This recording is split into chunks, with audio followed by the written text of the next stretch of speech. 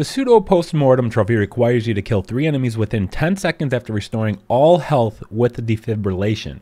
After you've acquired that from the Arc, you're going to see it has 5 levels. You're going to need to upgrade that all the way to level 5 in order to do this, so you can get full health when you do the Defibrillation.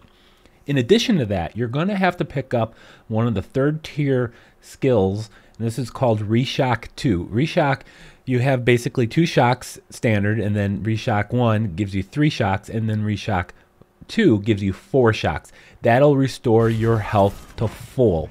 Now, all you need to do is allow yourself to die. Now this thing, I think it's every 5 minutes you can use it.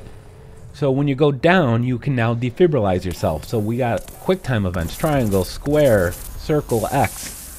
So just hit those quick time events, and if you successfully do all 4 of them, you will get max health. At that point, you need to defeat 3 enemies. Make sure you're not in a place with heavily armored enemies. Goons are a good place to kill them.